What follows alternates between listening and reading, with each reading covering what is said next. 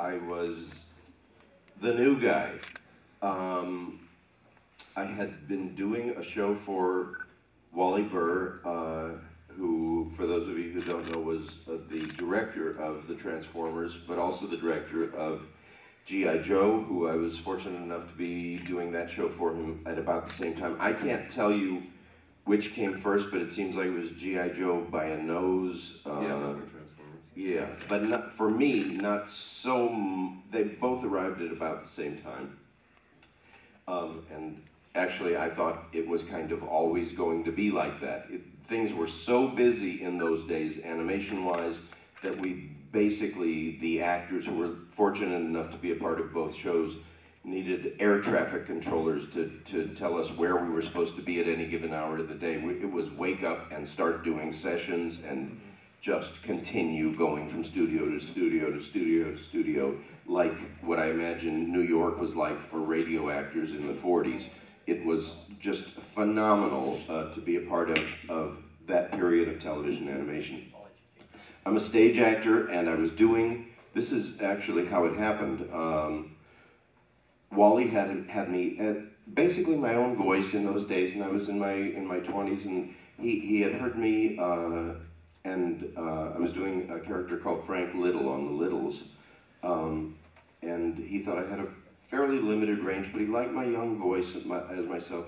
He saw me in a play called Cloud 9 in Los Angeles, and I was jumping in and out of characters.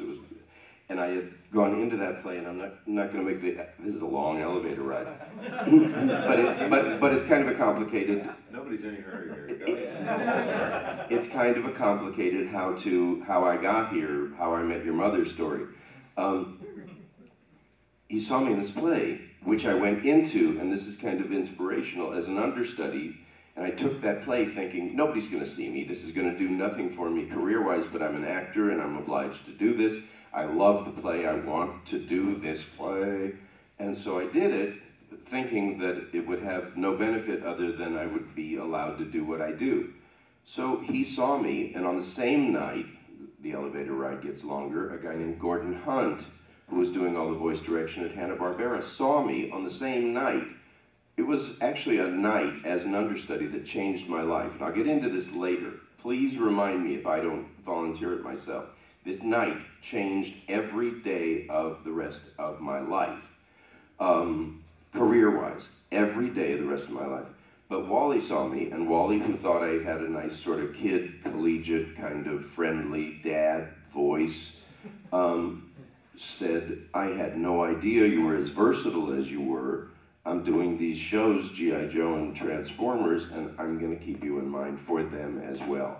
I had no idea. So by being on stage, I influenced somebody to think of me as being much more versatile than I was.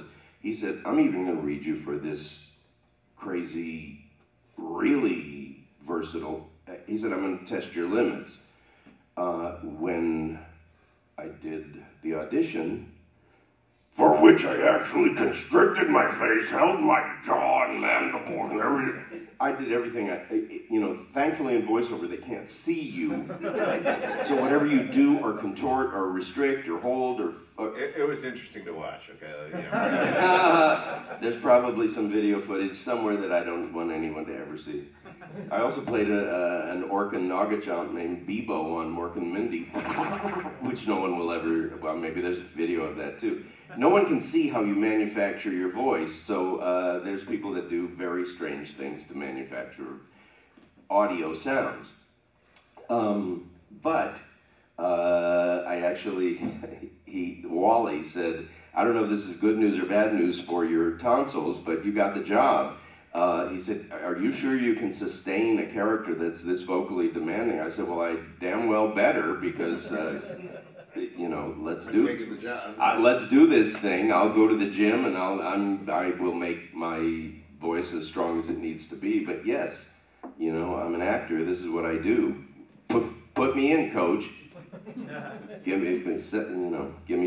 I got the glove. You give me the ball.